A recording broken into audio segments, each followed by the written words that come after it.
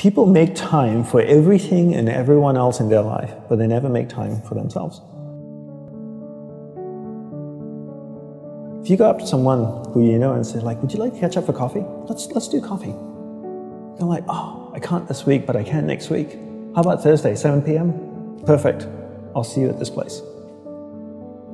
When was the last time someone is willing to take time out of their life to spend time with themselves? So if I wanted to get to know you, and we've had one dinner, and we had a great conversation, we're spending time here. If I wanted to get to know you, I would have to spend time with you. We'd have to meet up for coffee, a glass of wine. If I really want to get to know you, maybe we meet up once a week. Every Friday night, we go out for a glass of wine, we chat for a couple of hours. After a year, I'd get to know you really well, you'd get to know me really well. But it requires me spending time with you. So if you want to get to know yourself, you need to spend time with yourself. But in a way that you can inquire, right? So people say to me things like, oh, I walk my dog in the park, that's my time with myself. And you're like, no, it's not. That's you walking the dog. People go like, oh, I go for a jog, that's my alone time. No, that's you jogging, avoiding traffic, watching where you're stepping so you don't trip and fall over. Spending time with yourself is sitting down, closing your eyes, not interacting with the outside world, and actually going inside and having that conversation, the same conversation I would have with you and say like, hey Brian, so where did you grow up? You know, you said California, do you like to surf? No? Hate the water, love the water? Tell me, right? And people don't have that conversation, and because they don't have that conversation with themselves, they don't end up knowing what they want in life. Because they don't know what they want in life, they can't focus that finite amount of energy, and then they don't live a lifestyle that brings them happiness, and most people end up being unhappy. A couple of things I would say. One is simplify your life. Everybody's so busy. Everybody's got a lot of things to do. We don't actually have a lot of things to do. Right. We like being distracted because then we don't have to think about ourselves. Yeah, and we don't have priorities in life. Most people don't have clear priorities in life.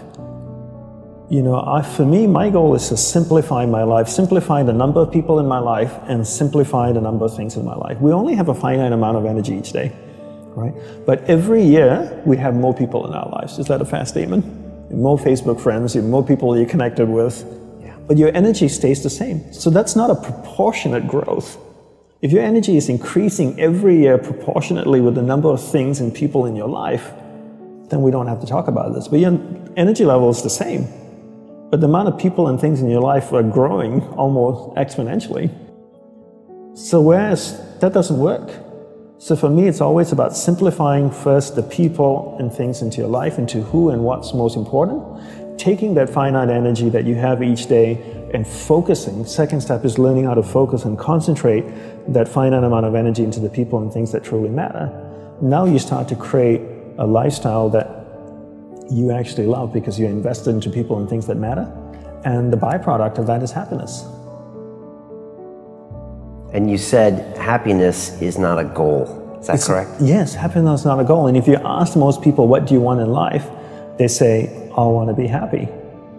Right? Would that be a fair statement? I mean, literally, it's in the U.S. Constitution, I think, the pursuit of happiness. The pursuit of happiness. Right. I always say you should never pursue happiness. Don't pursue happiness. Pursue a lifestyle where the byproduct of that lifestyle is happiness. So happiness comes as a byproduct. I spend time with the people that I love. What is my byproduct? I'm happy. I spend time with people I don't like.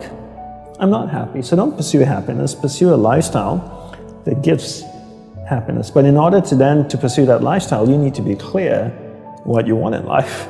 What's your purpose in life? And people don't know this because they don't spend any time with themselves. People think that the more you meditate, the better it is. So 20 minutes of meditation is not as great as 3 hours of meditation. And it's actually not how we work. For us, we believed in quality as opposed to quantity. We spent the whole day preparing to meditate. What comes before meditation? Concentration. Concentration comes before meditation. So you need to learn how to concentrate in order to meditate. And we believe that you can't meditate if you can't concentrate. So we spend the whole day focusing on concentration. So when I spoke with someone in a monastery, I spoke with another monk, I gave them my undivided attention. When I worked on my laptop, I focused on working on my laptop. When I swept the sidewalk, I focused on sweeping the sidewalk. So throughout the day, I'm practicing concentration. Now when I go to sit down to meditate, I'm really focused, and I can have a dynamic meditation session. And I always use the simple analogy of, take Usain Bolt, for example, the sprinter, right? I don't know much about him except he won 3 gold medals, fastest man on earth from Jamaica. I can make an assumption, and tell me if I'm wrong, that his whole day is structured. That he eats the right kinds of food and drinks the right amount of water. He goes to the gym. If you look at the boy, he's ripped, right? Probably works out, runs every day, I'm sure, sprints, does all kinds of things. But his whole day is preparing him for what, 9.57 seconds or whatever it is his world record is, not the other way around. And people come up to me all the time, Brian, and they say, Dandapani, I'm so stressed out, I've got so much happening in my life. Do you think if I meditate for 5 minutes in the morning, it'll help my whole day?